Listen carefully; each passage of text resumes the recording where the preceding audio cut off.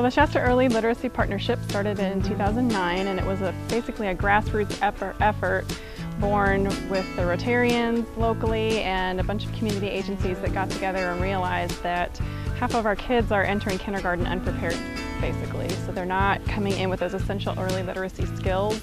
And really, when kids come in unprepared, it's nearly impossible to help them catch up once they enter school. The research is very clear that when you're teaching kids to read, it starts really at birth by just introducing them to the concept of books and teaching children that books are important, that it's a good opportunity for parents to have quality time with their children. First Five Shasta has funded a 3-year initiative with SELP. It's our focused investment grant, and basically that's allowed us to organize SELP in a collective impact model. So all of the other agencies in town that are out touching children and touching families and doing those direct services, we're bringing them into the fold and saying, okay, what are we doing that's working?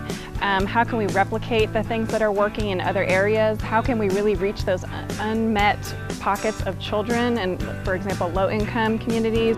Our main focus is on making sure that all parents and caregivers know how important it is to read to kids every day for 20 minutes, at least 20 minutes a day. So starting from birth up until the kids are reading on their own, and even once kids start to read on their own, it's still important for parents to sit down once in a while and read together with your children. The other initiatives that we've supported is little free libraries, which really helps improve access to books for young children. So if you don't live close to the library, chances are you probably live close to a little free library like this.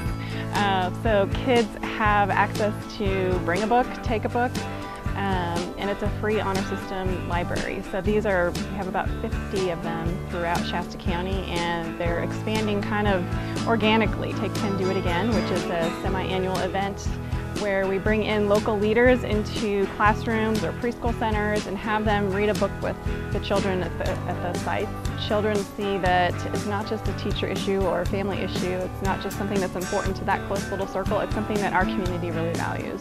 What we want to see in Shasta County is that all of our kids are coming to kindergarten ready to learn, and we want to see the kindergarten readiness assessment show us that kids are coming in ready to learn. We want to see the 3rd grade reading scores. All of our kids reading at grade level by 3rd grade is ultimately where we want to be. I feel like we have the silver bullet to really fix this problem, and it's just reading, and it's really simple. You don't have to be a rocket scientist parent to raise a rocket scientist child. And so that to me is really empowering as a parent to know that even if I wasn't super smart as a kid or I struggled in school, I have what's necessary to make my kids successful, and that's just time, love, and reading to them.